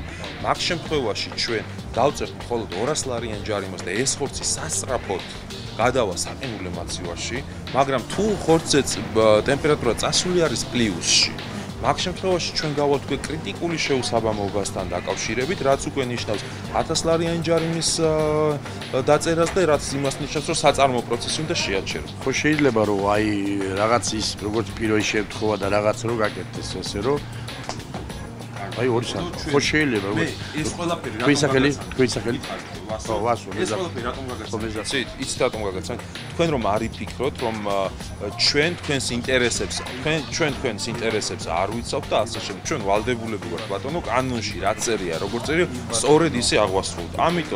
ამიტომ ვიყოთ ახლა პროცედურას. და ხორცი პირველ რიგში მიწაზე არ უნდა გედოთ. შემოდა 2 საათს მაქვს. რა მნიშვნელობა 2 საათკენ 1 წუთი, 1 წამი არ უნდა იდოს მიწაზე. არ ფიქსირდება ტემპერატურული რეჟიმის კრიტიკული ზვარის დარღვევა. სასწრაფოდ უნდა მოხდეს ამ ხორცის შესაბამის პირობებში განთავსება. ამ ობიექტზე დარღვეულია ყველანაირი სანიტარული ჰიგიენური ნორმები. ფიქსირდება არაერთი კრიტიკული შეუსაბამობა. რის გამოც დაიწერება 1000 ლარიანი ჯარიმა და კონკრეტული კრიტიკული შეუსაბამობა დაფიქსირდება, რომ ეს გამოასწოროთ. მანამ სანამ შესაბამის განცხადებით არ მომართავთ რუსეთის ეროვნულ სააგენტოს, რომ აპირებთ მუშაობის გაგრძელებას, მანამდე გეკრძალებათ სამუშაო პროცესის განახლება. ღიობები აქ კატა შემოვა, ძაღლი შემოვა, ხო, ყველაფერი შემოვა ღამე. ამ კუნძზე რაც ხდება და ასე შემდეგ. აი ძალიან დიდი ბოდიში. პირველ რიგში ძალიან გთხოვთ ეხლა დაგვეხმაროთ, გვაინტერესებს ინდმე წარმე ხართ, პირის იდენტიფიცირებას თუ ვერ გავაკეთებთ, ბაზრის ადმინისტრირება არის პასუხისმგებელი. და გავყვეთ ამ საქმის ბოლომდე რა. რუსეთის ეროვნული სააგენტო მერწმუნეთ თვალს არაფერზე არ დახუჭავს. და ყველა აბსოლუტურად ადამიანი, ვინც გაბედავს, ყველა რეალიზატორი, ვინც გაბედავს და სანიტარული ნორმების დაცვის გარეშე მოახდენს პროდუქტის რეალიზაციას, მით უმეტეს მალფუჭებადი პროდუქტის რეალიზაციას აუცილებლად კაცრად კანონის შესაბამისად დაისჯება. არ დაარღვიოთ და არავინ არ დაგაჭარიმებთ. შეგახსენებთ, რომ ჩვენ დღეს გლდანის ბაზარში ვართ. შაბათი დღეა, მიდის გაჩაღებული ვაჭრობა. ჩვენთან ძალიან ბევრი ადამიანი მოდის და გვეუბნება ძალიან კარგი რომ ამოწმებთ ბაზარს. ჩვენ გვჭირდება უვნებელი პროდუქტი, თუმცა აქ შეუიარაღებელი თვალითაც ხედავთ ძალიან ბევრ დარღვევას, თუნდაც აი ეს მწყერი, რომელიც არის პარკში და არ არის შენახული მაცივარში. რა თქმა უნდა, ეს პროდუქტი უნდა იყოს მაცივარში, იმიტომ რომ მზეში და სიცხეში ძალიან მალე გაფუჭდება. ფერიც არ მომწონს, არც ქათმის და არც ამ მწყერის. კვერცხი ასევე დევს ღია მდგომარეობაში და არ არის მაცივარში. რა თქმა უნდა, ეს არის დარღვევა. შეიძლება გაუკუჭავი, აი ნაწლავებით მწყერები რო აქა გაქვთ და ნახევრად გაწმენდილი ქათმები რო გაქვთ, შეიძლება? ალბათონო, თქვენ ჩემზე ძალიან კარგად იცით, თუ ამ საქმეზე მუშაობთ, ესა გაუკუჭავია? ეს გაუკუჭავია? ხომ ნაწილობრივ ხო არის დარჩენილი? ეს გადაიღე ნაწილობრივ რომ ელაპარაკები ესა. კაი, მაცივრის გარეშე? ეს გაუკუჭავია? მაცივრის გარეშე? ეს გაუკუჭავია? მაცივარი ეხლა მოინდომეს თორე, სად იყო მაცივრი? აბა 30 და 32 გრადუსში კამერები იქითკენ გაწიე. არ უნდა იყოს? ეს გაკუჭული არ არის? ჰა? გაკუჭული, მაგრამ მზეზე რო გიდევთ? ეს გაკუჭულია? ყველა გაკუჭულია, მაგასაც გაგიჭრია. კაი, გამიჭერი, მიდი და კუჭის გამიჭერი. კუჭის სხვა რამე არის, კუჭის სხვა რამე. რატოა სხვა რამე? რა მნიშვნელობაა? კუჭი არ არის ნაგავი? და ნარჩენები არ უნდა იწმინდებოდეს? კი, მართალია, თქვენ ყიდით და ქვეყანა ყიდულობს. მართალი ხართ, მთელი ქვეყანა ყიდულობს ნაგავს, რომელსაც თქვენ ყიდით. თუ ნებისმიერი მოვაჭრე არის გაფრთხილებული. რომ ასეთ პირობებში არ უნდა გაიყიდოს ხორცი ბიტუმით. ხო რა გავუკეთო? მოკლა? კი ბატონო, თქვენ გაქვთ მაგის უფლება და დააჯარიმეთ. მე არა მაქვს მაგის უფლება. აქ იყო ამაზე რამოდენიმეჯერ გაფრთხილებაც არის, მითითებებიც არის გაკეთებული, რომ არ შეიძლება. ხო იყო ეზე. მეტი რა გავაკეთო? თქვენი თანამშრომლები, ხა ვიცი რომ მარტო არ იქნებით ლაბორატორიაში, თანამშრომლებიც ყავთ, რომლებიც ზედამხედველობას ბატონო მალხას ამ აბლაბუდებს რა კონტროლი უნდა? გეხორცებით მითხრა. ამაზე შემოკარგო, აი ხომ კარგი. ამ მდგომარეობას, აი ამ საქმეს რა კონტროლი უნდა? ხა მე ხო არა ვაშენებ ამ ბაზარს. არა აშენეთ, მაგრამ დაავალდებულეთ. ვინ, რამდენჯერ? ერთხელ, ორჯერ, სამჯერ. რა გავაკეთე? უკვე მოვაჭრეები დირექციისკენ იშვერენ ხელს დირექცია. მე ხო დირექცია არა ვარ, მე ადმინისტრაცია არა ვარ, მე ვარ სპეციალობით ვეტექიმი. მე ვამოწმებ ხორცის პროდუქტებს. კი, და სანიტარო ნორმებს. აჰა, რა უნდა შეამოწმო, ამაზე დამთავრდა. კიდე ერთი კითხვა მაქვს. აი, იქ რო სასადილო გაქვთ, რაც მე გადავიხედა, საერთოდ შოკში ჩავარდი და ცხოვრებაში არ გადამიღე ეგეთი საშინა. შეხედავთ, რა შოკია და აბა რა გავაკეთე? ადამიანური პირობები შეუქმნან ამ ადამიანებს, იმიტომ რომ აი ასე არ იყვნენ და ასე შეურაცხყოფილები არ იყვნენ. კი, მეც მიხარია კარგ პირობებში. აი ესენი რა, ცოდო არ არის ეს ხალხი როზის ესე? რამდენი ადამიანი მუშაობს მიახლოებით ბაზარში, თუ იცით? არ იცით. აქ არ კეთდება რემონტი და აი მართლა ძალიან ბევრი კითხვა გვაქვს ბაზრის დირექციასთან. თქვენ ყველს ყიდით, ქალბატონო? ყველს ყიდით? წყალი არ მოდის, თუ რატო რეცხავთ ესე? ესე პირდაპირ იმაში, აი აქ იმდენი ის არის. რაღაც აბლაბუდები და რაცა კანალიზაციის წყალია.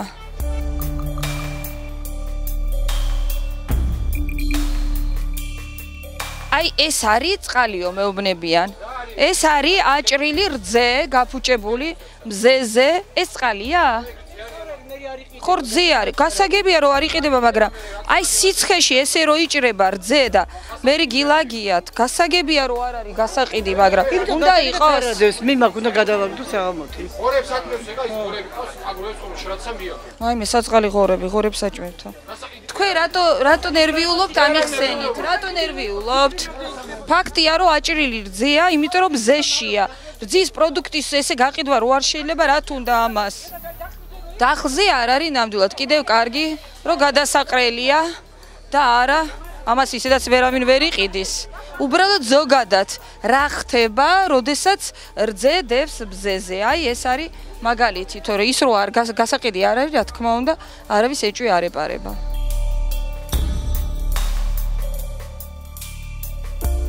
ერთჯერად ბოთლებს აქ რეცხავენ და შემდეგ უკვე როგორც მეორადს იყენებენ, რა თქმა უნდა, ესეც არავითარ შემთხვევაში არ შეიძლება, იმიტომ რომ ჩვენ არ ვიცით ეს როგორ გაირეცხა და შეიძლება ეს ბოთლი უკვე იყოს დაბინძურებული და რა თქმა უნდა, მისი მეორედ გამოყენება არ შეიძლება. ამიტომ გაფრთხილებთ, რომ ძალიან ფრთხილად უნდა იყოთ, როდესაც იძენთ პროდუქტს უკვე მეორადი გამოყენების ბოთლებში.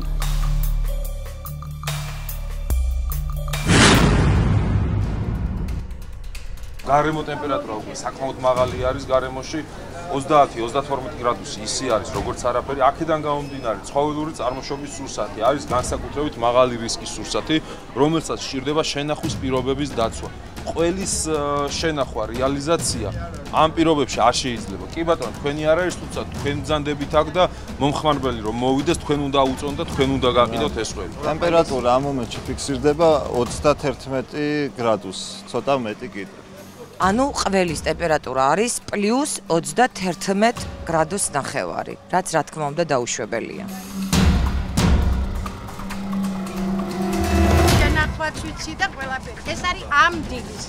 აი ნახეთ როგორი ყველია, პროსტო შეხედეთ გასით. ამას აღარ უნდა მაცივარი დღეს. დღეს თუ არ გაიყიდა, მერე უნდა მაცივარი.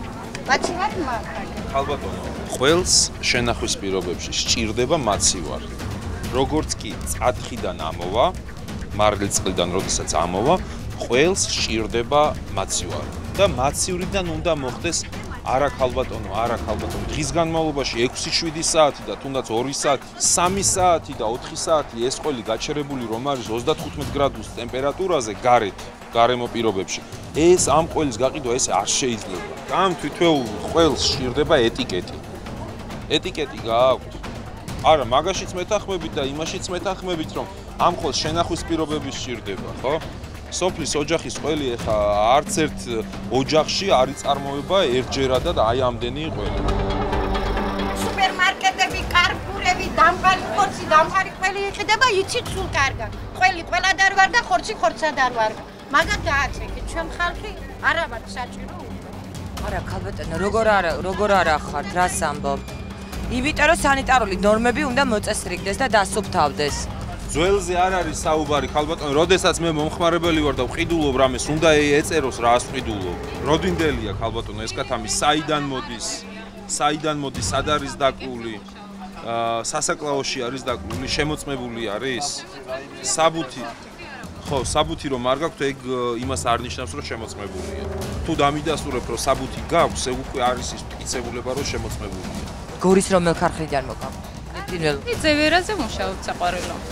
არალთი ძევერა. ანუ გამოდის, რომ ისინი უკანონოდ მუშაობენ, იმიტომ რომ თუ კი არ არის დოკუმენტაცია და ამ რაოდენობით ქათამი გამოდის და იყიდება, დოკუმენტის გარეშე ის ნიშნავს, რომ მალავს შემოსავლებს. არა საყვარელო. უბრალოდ მე არ მოვთხოვე დღეს, თორე ისე ყოველთვის გვაქვს. კი ბატონო, ბაზარი სწორედ ამიტომ იკეტება, მანამ სანამ არ დღეს, აი ეხლა იკეტება. მე ვერ გავჩერდები ერთ-ერთი წუთით სახლში, აქედან ცოცხალს ვერ გამივარ. ხალბატონო, მე პირველ რიგში ერთი დღის გაცდენის უფლება არ მაქვს. მე ბანკს წადი და ჩემ ბანკს აუხსენით, რომ უმუშევარს მტოვებს. აქედან ცოცხალი თავით ვერ გამივარ. ძალიან გთხოვ, ემოციებს სახში ობოლი ბავშვი მელოდება. თქვენ მე მიტანცა ჯმენს ასმეს. თქვენ გადამიხდით ბანკის ვალებს. ბანკის სასამართლოზე გადამცემს. იცით თქვენ თუ არა უკვე ბანკის სასამართლოზე გადაცემის ვარიანტში ვარ? თქვენ რებს მეუბნებით, ჩილო. დასაგები. თქვენ რას მეუბნებით? კეთავთ არა ისა. რამდენად დასაშვებია შემწვარი, მზაპროდუქტი და ნედლეულის ერთად. მაცივარში ესე არ შეიძლება მზასურსათი და ნედლეული ერთად იყოს განთავსებული, მით უმეტეს აგერ ხედავთ რომ კიდევ მზასურსათის გარდა რაღაც სხვა რაღაც არის მაცივარში, ანუ თანხა არის ჩაგდებული, ანუ სხვა ნივთი არის საერთოდ. ფული. ხო, ანუ მაცივრების ჰიგიენა მისახედია, არ არის სათანდოცუხო მდგომარეობაში და წავიდეთ სახში და მე ოჯახში შეგიყვანთ, სადაც ბავშვი მელოდება, რომ ლუკმაპური მიუტანდა. ბანკი კიდე ყალყზე მიდგას. გამოვედით თქვენთან და ნუ გააგზავნეთ. ხო, გამოვედით. გამოვედით თქვენთან. 50 ლარი გიგდიათ, ამოიღეთ, არ დაკარგოთ.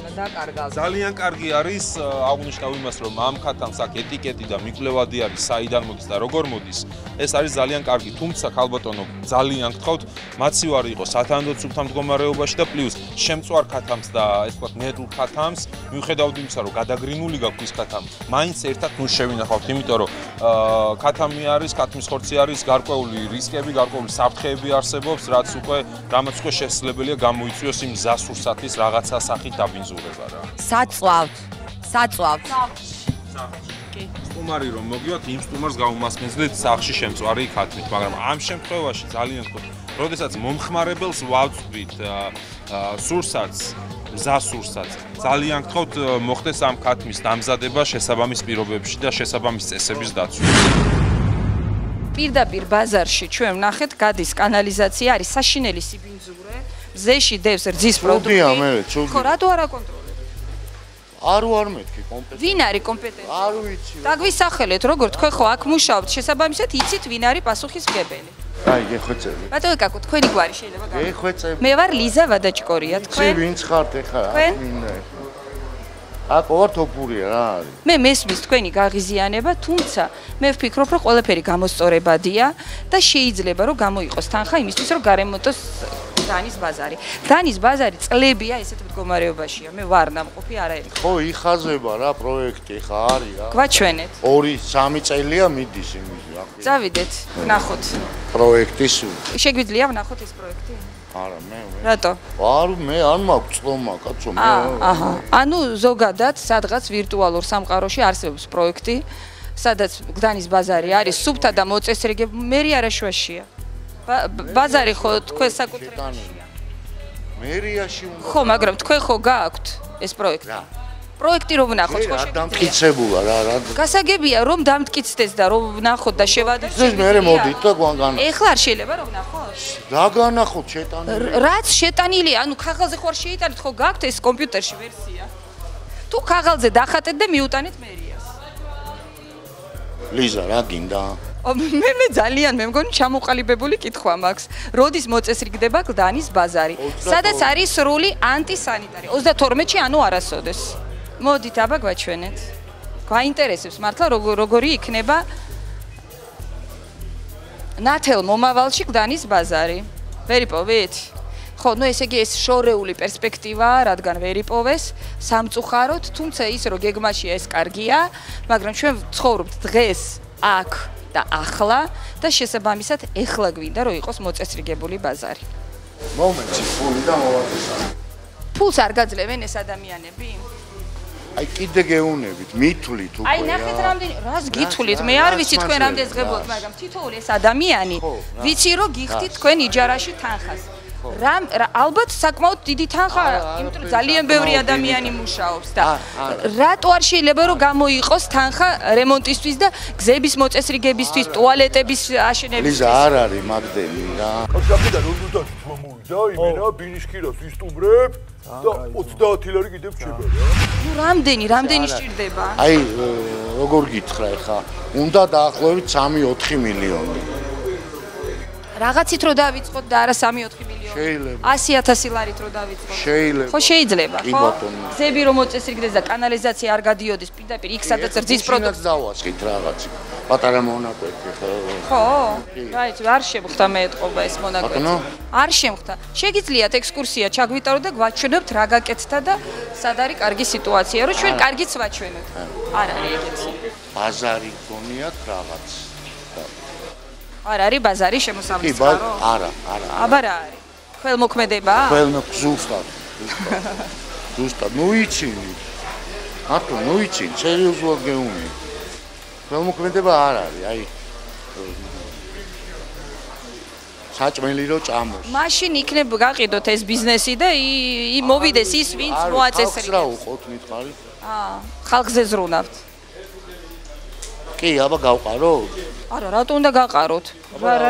არა, მოაწესრიგეთ, გაარემონტეთ.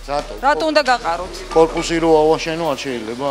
არა, არ ვიცი, ეს თქვენი ბიზნესია და თქვენი გადასაწყვეტია, მაგრამ თუ კი აქ მუშაობს ადამიანი, რომელიც იხდის იჯარაში და ადგილში ფულს, შესაბამისად არის შემოსავალი და შესაბამისად უნდა გამოჩნდეს თანხა, რომელიც მოხმარდება მოწესრიგებას. ჩვენც ვიხდით გაზს, წყალს, ბენზს და ასე შემდეგ. საშემოსავლოს დეგეგეს და ასე შემდეგ. მოგლეთ, თქვენ ისე მეუბნებით, მე რემონტი გავაკეთო, ავაშენო ეს ბაზა. მომცენ მაშინ და გავაკეთე. თქვენ ხართ სანიტარული ექიმი. მე აი რაცა ვარ, ვა. თქვენ აბსოლუტურად ყველაფერი იცით. მოიგი ნაცვალე, მე თქვენს კარგად იცით და მეც კარგად ვიცი, მაგრამ პირობა თუ არა რასის და. მე თქვენ ხომ მუშაობთ? მე ვმუშაობ, როგორც მე მუშაობ, ასეთ სიტუაციაში ისე მუშაობს ეს ხალხი. აქ უნდა გაკეთდეს კარგი კაპიტალური. ვაფშე უნდა ახალი გაკეთდეს და იქნება სვისუფთავი. თორე ჩემთან მოგდანით როგორი სვისუფთავია? ეს არის თქვენი ტერიტორია, ხო? ეს არის ჩემი ოთახი, ლაბორატორია. რა ვქნა, როგორ შემიძლია ახლა ვარ, რა გავაკეთე? სურსათის ეროვნული სააგენტო აკეთებს დოკუმენტალურ შემოწმებას, იმიტომ რომ ძალიან დიდი რაოდენობით ხორცის წარმოშვება ვერ დადგინდა და ეს ხორცი მიიჩნევა გაურკვეველ წარმოშვების ხორცად. ბეჭედთან დაკავშირებით გაჩნდა კითხვები, ვერ დადასტურდა რომ ეს ხორცი არის სასაკლაოდან, ანუ სავარაუდოდ არის ყალბი ბეჭედი გამოყენებული. ამაზე კომენტარს სურსათის ეროვნული სააგენტო გაგვიკეთებს და ნახეთ. სეს-მა სურსათის ეროვნულმა სააგენტომ ხორცი დალუქა და აი ყველა ეს ხორცი აუცილებლად განადგურდება და თქვენ დახლზე არავითარ შემთხვევაში არ მოხდება, იმიტომ რომ ეს ხორცი შეიძლება იყოს საშიში.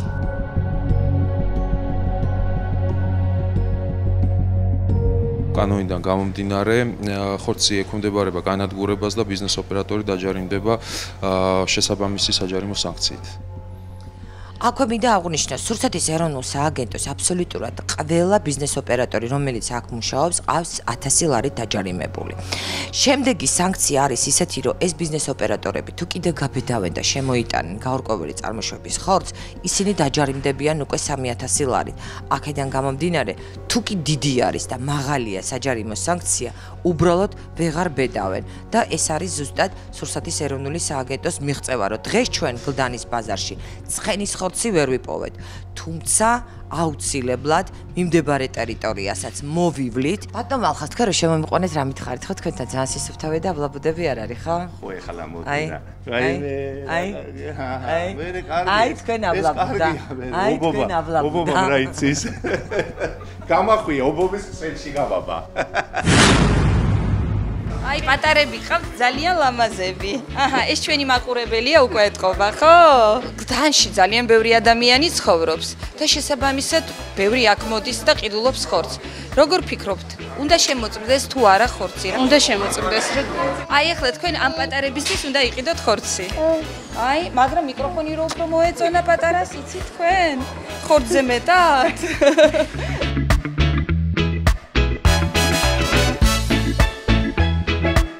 კარგი არის რომ თქვენი გადაცემა არსებობს. ეს არის მომავალი ჟურნალისტი იზრდება, ვერ წავართით მიკროფონი. აჰა, დაიჭირდა.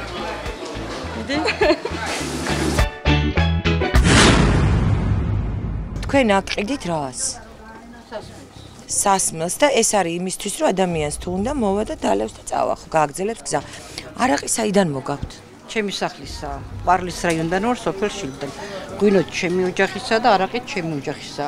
იქ რას აკეთებთ? ღვინოს ფილტრავთ? აი მინდათ გაჩვენოთ ღვინის გაფილტრვა.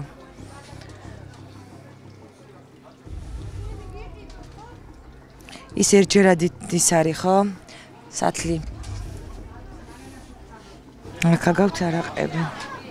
შემოწმებული გაქვთ ეს პროდუქცია ქალბატონო რო ყიდით? არაყი? კი.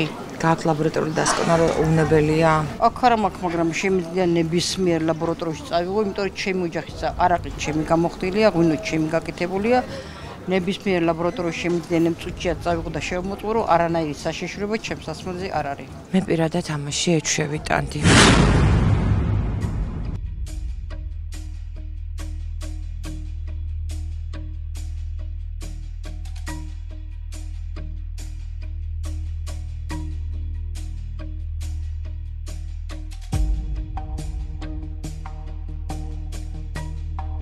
აი ეხლა ერთი დეტალი მადონა. თქვენ იდექით ზუსტად დირექციის გვერდით, ანუ ის ბატონი კაკო. კი, მაგრამ მან რო უარყო, ხო, თქვენც არ შეიმჩნია და როგორ პირდაპირ უნდა გეთქვათ, რომ თქვენ ხართ დირექციის წარმომადგენელი. ორი კაცი იძახის და ეხლა რა გავაკეთო? ხო, მაგრამ თქვენ ხო იცით რომ აქ არის 7 კაცი.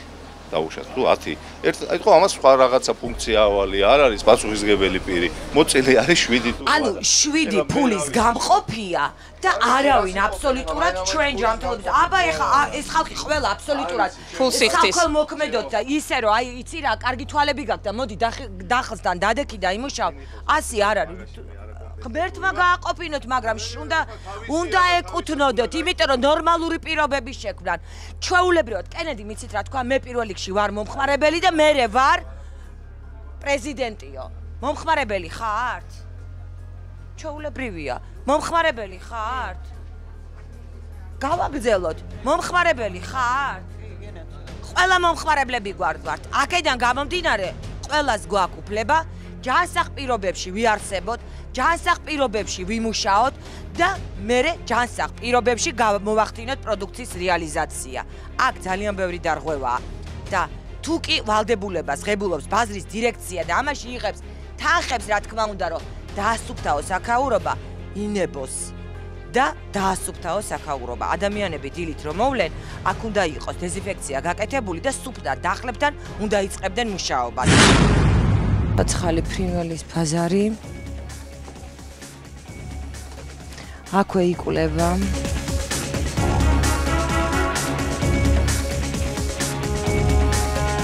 ეს უფრო საწყობი არის.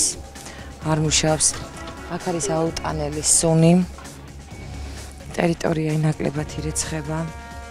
სანიტარული დღეები ბატონო აქ საერთოდ ტარდება? კი.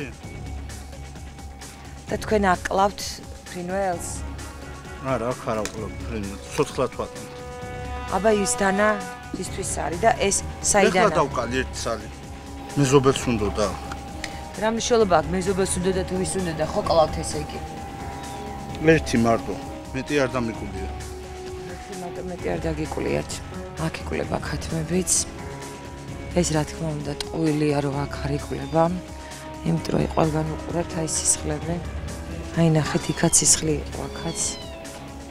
აქ არის ფრინველი და აქ არის ჩვეულებრივი პროდუქტები. ანანაირი ფაქტიურად გამოყოფა არ ხდება. ხედავთ რძის პროდუქტს, რომელიც პირდაპირ მაცივრის გარეშე დევს, არ ვიცი გასაყიდია თუ არა, მაგრამ არის და აქვე თასში წყალი არის უკვე ჭუჭყიანი, აქ რას რეცხავთ უკაცრავთ ამ თასში? გამდინარე წყალში არ უნდა ირეცხებოდეს? აი ამ წყალში რო რეცხა, იცი რომ ყველგან მადონა არის აი ესეთი თასები და გამდინარე წყალში არავინ არაფერს არ რეცხავს. ყველა რეცხავს აი ესეთ თასებში. და რო ვკითხე დირექტორს, რომ რატო არ მოდის წყალი? წყალი მოდისო სადღაცა, მაგრამ იქ რო არაა ტალახონ, ამიტომ თასებით მიაქვთ. ეს ნორმალურია? წყალზეც მინდოდა მე თქვა, ჩვენ ვნახეთ რომ დახლებზე ქალებს აქვთ სათლებით მოტანილი წყალი და რეცხავენ სათლში პირდაპირ ჭურჭელს. იმიტომ რომ წყალი რომ მოუშვით ბანაობენ, მთელი გლდანი მოდის და ბანაობს აქ და რა გავაკეთე. ამიტომ მხოლოდ ერთ წერტილშია წყალი და იქიდან უნდა მოიტანო. და იქიდან უნდა წამოიღონ წყალი სათლები. სამგან არის წყალი. სურსათის ეროვნული სააგენტოს მორიგი დღე სრულდება და მე მაინტერესებს ბატონო ვასო ვერდიქტი. შემოწმების შედეგად გლდანის აგრარულ ბაზარში გამოვლინდა სხვადასხვა სახის დარღვევები. ადგილზე გამოიკვეთა რამოდენიმე კრიტიკული შეუსაბამობა, ისეთი რის გამოც ბაზარს უწყდება სამეწარმეო საქმიანობა. გარდა ამისა, დადგინდა რომ ბაზარში ხორციელდებოდა მიუკლევადი და სასაკლაოს გვერდით აავლით დამზადებული ხორცის რეალიზაციის ფაქტი. ამ ყველაფრის გამო ბაზრის ადმინისტრაცია დაჯარიმდება 1000 ლარით. გარდა ამისა შეუწყდება სამეწარმეო საქმიანობა და ცალკეულ ინდმეწარმეებს და იურიდიულ პირებს, ვინც ახორციელებდა სამეწარმეო საქმიანობას, კანონიდან გამომდინარე დაეკისრება სხვადასხვა სახის სანქციები. რა პერიოდით და ვის შეუწყდება კონკრეტულად? აქ არის ბოსტნეული, აქ არის სამოსი, აქ არის ძალიან ბევრი რამ და აქედან გამომდინარე არის ინტერესი საზოგადოების კონკრეტულად ვის აიგრძალება ბაზრის სანიტარული მდგომარეობის დაკმაყოფილებამდე მუშაობა. ბაზარს შეუჩერდება კონკრეტულად ცხოველური წარმოშობის რეალიზაციის უფლება, მანამ სანამ არ უზრუნველყოფს ესე ვთქვათ სამაცივრე ინვენტარით აღჭურვას შესაბამისი ფართებით, რათა მოხდეს ამ ყველის და რძის სხვადასხვა დასახელების რძის პროდუქტების რეალიზაცია ტემპერატურული რეჟიმის დაცვით. ანუ რას ნიშნავს ცხოველური წარმოშობის პროდუქტი? ეს არის კვერცხი, რძე და რძის პროდუქტები, მათ შორის მაწონი და ხაჭოც, ხორცი და ხორც პროდუქტები, მათ შორის ფრინველიც. აქედან გამომდინარე, რამოდენიმე დღეში თუ დააკმაყოფილებენ, ისევ მიეცემათ მუშაობის უფლება, მაგრამ ამისთვის ყველა სურსათის ეროვნული სააგენტოს რჩევა ბაზრის ადმინისტრაციამ აუცილებლად უნდა გაითვალისწინოს. გლდანის ბაზარი ნაწილი 2. ხიმილი რატო წაგეშალათ სახეზე? როგორ მიყვარგან ძოვას ვერ ბალავ, რაც უნდობლობა თქვენგან პაროლი. ჟანგიანი და დაბინძურებული ფუნჯი არ გამოიყენოთ. ხალბატონო სახში ამასი ხმართ. აი ეგრე რძის ტარაკანა, ნახეთ რამხელა. ხელსახოცით, იმიტომ რომ ვერ შევეხები. ბ, ჰეპატიტი და შიცი 2 ლარად. აი ეს გიწერიათ თქვენი იქ. ძაღლისთვის წასაღებ პროდუქტს მაცივარში რა უნდა ხალბატონო? აი გული ამერია. აი ამ სიბინძურეს სამზარეულოში რა უნდა? რა ხდება ამ გამწოვში ისეთი, რომ აი ასე მოდის კონდენსატი.